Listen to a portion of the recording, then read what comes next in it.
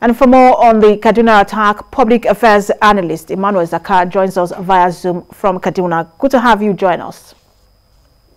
Thank you very much. Thank you for having me after a long while. So let's look at this situation critically. Recently in Kaduna State, we understand that residents had to give some amount of money to bandits sort of as some sort of taxes. We also saw in Zamfara State where some villages had to put together, I think it was 1 million naira that was reported to have been demanded by the bandits from each villages just to keep their villages secure. But, you know, the statement coming from the president seemed to have suggested that it's because the security operatives have turned the heat on these bandits. That's why they are turning their attention to soft targets. You are in Kaduna State. Help us understand if the reality on ground matches the statement from the president. Not at all. When you were reading that news, I was just shaking my head. Is this a familiar line from the president? They said so when they came in with the Boko Haram. We are told that Boko Haram had been technically defeated. So such language to dismiss what we have here in Kaduna, which is for me is an existential threat, is familiar. It's familiar from the president. So I'm not surprised at all. What is on ground, I can bet you that every single person is a soft target in Kaduna. Like I always say, except those that we protect with taxpayers' money. That's those that are in power. Thank God that the power is not forever.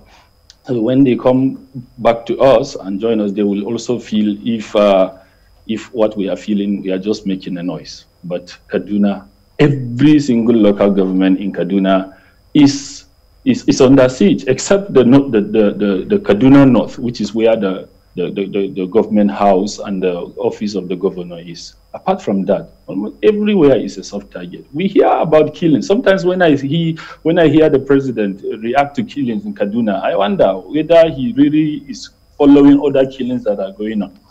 Look, whoever is killed, whether the person is a Christian or a Muslim, shouldn't even bother us. We have a common humanity, so it shouldn't bother.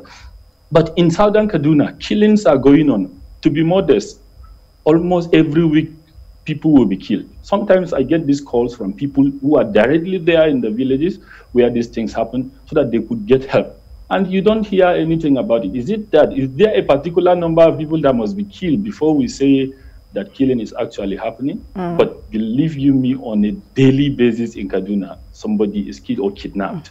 It is so unfortunate that... So I had to jump in. Okay, come in.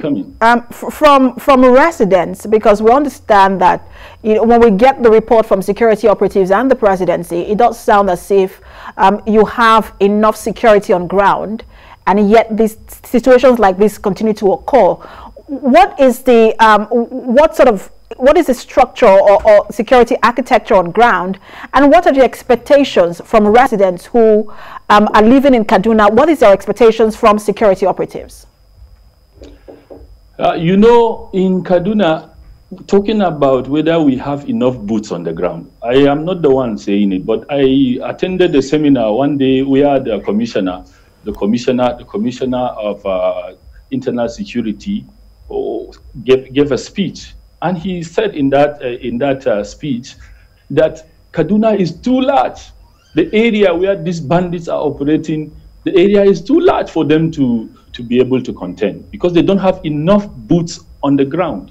So and they are also talking about the constraint that every governor talking about, that they don't have these security personnel and security formations under their control. So you would think that it is not if they have done their best.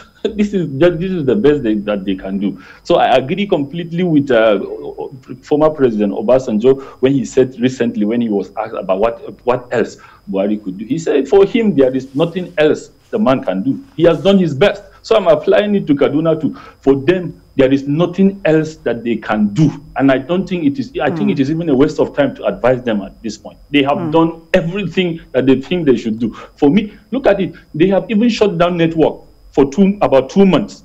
Something that ordinarily should not have happened. For me, it is a shame that we are shutting down network in this age when technology is supposed to help us in order to track these people.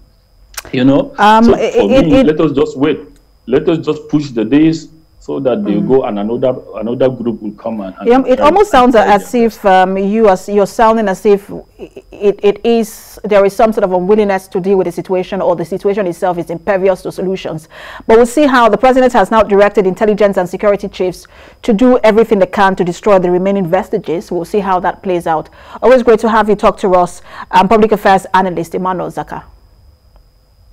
Thank you very much. And again, I said the president, this is a normal statement. He will continue to say so, and nothing necessarily serious will happen. All right. I hope this time around he proves me wrong. Thank you very much. Thank you for talking to us. God bless you.